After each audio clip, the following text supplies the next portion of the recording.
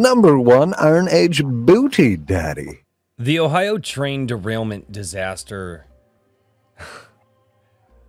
Where do I even start? This thing is insane, and there are so many different angles to come at this story from. So let's start with this. It happened on February 3rd, and it largely was not reported on or even being covered by any mainstream sources until just recently, within the last few days. And in fact, it wasn't until the last few days when it started trending on Twitter. One of the things that really bothers me is when I found out that a reporter on the ground was actually arrested trying to cover the story. Supposedly, he was arrested, held in a gymnasium, and the charges that he was being arrested for were felony trespassing. So a reporter on the ground the day that it was happening wanted to cover the story, and they were taken off site and told not to cover it. Now, a lot of people, there is a lot, I mean, the tinfoil hats are coming out right now, and even my tinfoil hat's on this one, but when you look into a lot of this information, this is hugely devastating. It's being called the Chernobyl event. It is being likened unto like that of Chernobyl. And how absolutely insane is that? Now, one of the other sides to this story is that not only did the reporter get arrested, but it seems that the White House was dodging questions about this, and the transportation secretary does not seem to be, or was at least seeming to treat this very flippantly. Now, hopefully with the media attention that it's getting, it's treated to a higher extent in our government. The other side of this is residents were told to go back to their house only days after this catastrophic event happened. We're seeing animals all over the affected area dying, getting sick. And one of the biggest concerns that I have in this entire situation is that with all of these chemicals flying up into the air because they decided to burn them. As somebody who's actually worked with hazardous chemicals in the past, lighting them on fire is never a good idea. Ever. Neutralizing agents should be used, and there are neutralizing agents out there. All you would have to do is get the cargo manifest and then go and get neutralizing agents are made for almost every hazardous chemical out there. Why? For instances like this. Now, it would have taken quite a bit to do it. But going into the farmland and the animals getting sick, what we're seeing from this event, that it was, now that we know that there seemed to have been a media silence on this for the last week, which is hugely concerning. Because now the public, at least throughout the wider US, was kept in the dark on this. Now, people in Ohio were probably very well aware of this, but it's so crazy that even in the internet age, a story like this was kept quiet. This should have been the biggest thing on Twitter. In fact, if you look at some of the stories of the past year, with many of our food production plants catching fire over and over and over again, this story seems to be as calamitous as those, but yet was kept in the dark.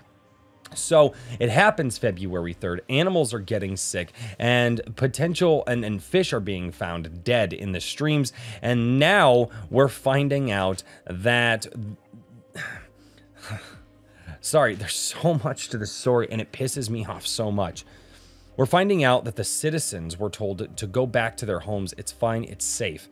We're starting to see reports of nausea. We're starting to see reports of headaches, coughing fits. We're seeing that people in this area, the air itself is still contaminated. And from what I'm to understand, there is still a burn happening with a lot of these chemicals. It's not done. It's not over. The event itself is still happening today. Now, a lot of people, there's a lot of place to blame, right? They say, oh, well, isn't this weird that the train derailments and train derailments are actually fairly common, so common they actually have machines to, put them back on the rails. Trains are not the most efficient way to transport materials. We've known this for a very long time. So train derailments hauling hazardous chemicals like this are, this is bad, but I don't think that this would lead to anything crazy. The biggest problem with all of this is that it's one more domino in the effect of what we have been seeing. Now, this is where we put the tinfoil hats on. Food processing plants, bird flus. We've started seeing chicken production fall. Chicken feed has been noticed to certain feeds are producing less eggs from chickens, and now people are having to alter the feeds that they're using. And now we're starting to see the chemicals that have been blown up into the atmosphere and falling back down to the planet are now most likely not only going to affect the health and well-being of all of the citizens, but the multi-billion-dollar agricultural industry that is in Ohio. And if I did my research correctly, most of the farmland in Ohio is all privately owned. In fact, I believe very few, if any, corporate farms were actually disrupted in all of this. Now, if I'm wrong on that, please let me know. But this disaster in Ohio seems to be much bigger and is going to have not just long-lasting effects on the people who were there, which this is going to affect them for the rest of their lives. This is going to affect their children. This is going to affect their water tables, their sources of food. It's also going to affect the food production in the U.S. in the hands of private owners. If the land gets too contaminated, you won't be able to grow crop, or if you do grow crop, God forbid, it would be genetically altered by the chemicals, and it would not be safe for human consumption. Soy, corn, cattle, chickens, turkeys, and many other things, soybeans, I should say, not soy, soybeans, and many other things are produced. In fact, I believe soybeans are the largest thing produced in the farmland in Ohio. The bigger story with this disaster is not that the poor handling that the government had over this. That's regular, you know. The best thing that the government can do is screw up. That in fact, they screw up everything that they touch. So obviously they would botch this. Obviously, we remember the EPA disaster in Colorado when they released thousands of gallons of chemical into a river in Colorado years ago. I was actually there. I believe I was there when it happened. And so we know things like this can happen, will happen. But what we didn't have back then was all of the dominoes that are falling over right now when it comes to our food supply. I wasn't sure how I was even going to talk about this. I wasn't sure how to talk about this. This is massive. Why was it covered up for a week? Why was a reporter arrested for trying to get in there and report on it? Why was this not one of the biggest stories for the public to know the day that it happened? And why are we being kept in the dark?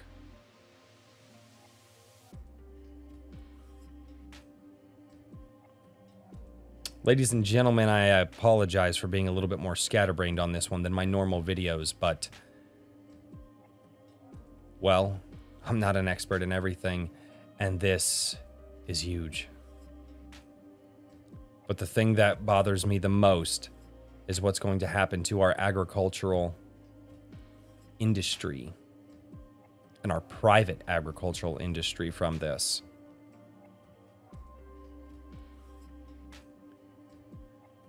Let me know what you guys think down below. I love seeing your comments. I love reading your comments. And in fact, I dedicate a special live stream to everybody at 11 a.m. Central on Sundays. So if you guys comment down below, join me on Sunday mornings where we drink some coffee and we go over your comments and you guys get my reactions to those comments in real time. You can join the live chat as well. I have a fantastic community down there. So I hope to see you there. Let me know what you guys think about this. And I do hope that I was able to cover this in a way that made you think about the story a little bit differently, because I'm not seeing anybody cover it from the agricultural side. So ladies and gentlemen, thank you so much for being here. And until next time, cheers, everybody.